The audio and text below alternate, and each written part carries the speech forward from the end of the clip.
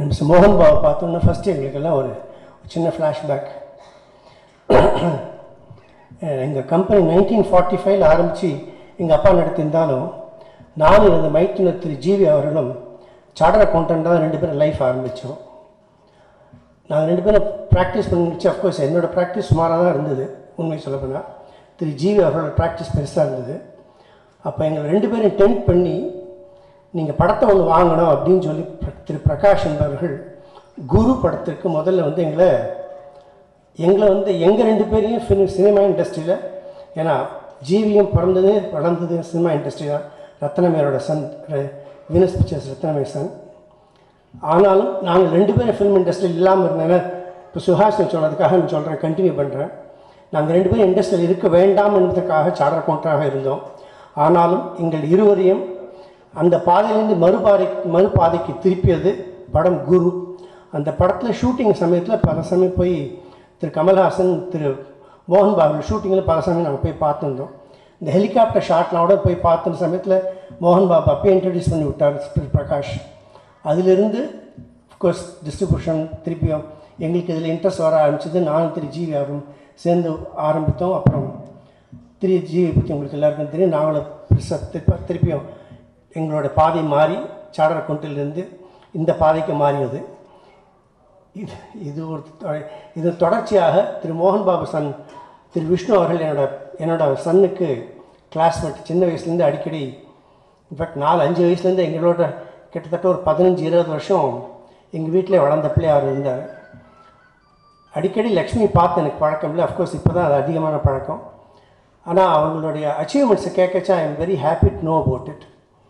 So I am really wishing all the best for Lakshmi on this new venture. Because திரு மாஸ்ட்ரியோ இளையராஜா பற்றி யாரும் சொல்ல வேண்டிய அவசியமே இல்லை. ஒவ்வொரு பாட்டும் இனிது. இன்ஃபேக்ட் அவர்கிட்ட திரு பார்த்திபன் சொன்ன மாதிரி, இன்ஃபேக்ட் இந்த பாட்டு எங்கள் டாபிக் ஆரம்பிக்க முன்னாடி சார் நான் அவர்கிட்ட பேசினேன். சார், குமுதத்தில் கேள்வி இதெல்லாம் ரொம்ப இன்ட்ரெஸ்டிங்காக இருக்குது.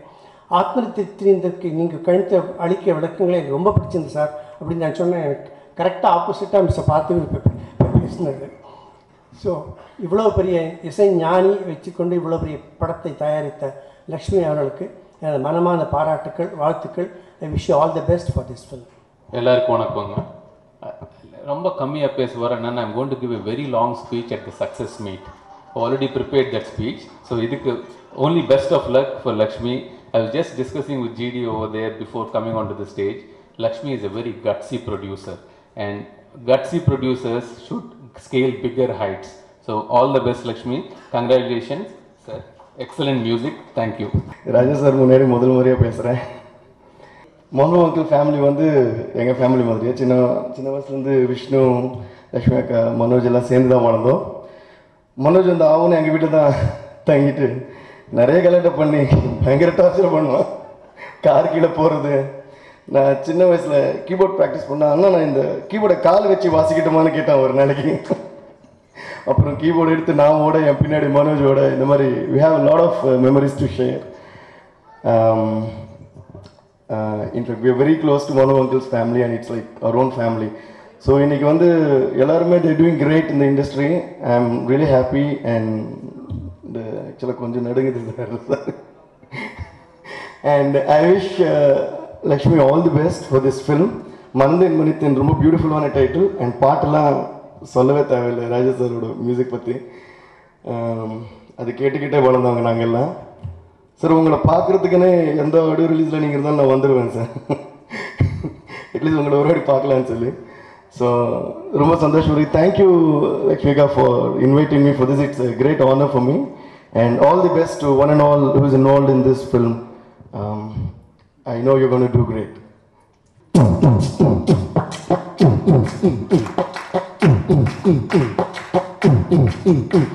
என் ஊரு ஈரோடு,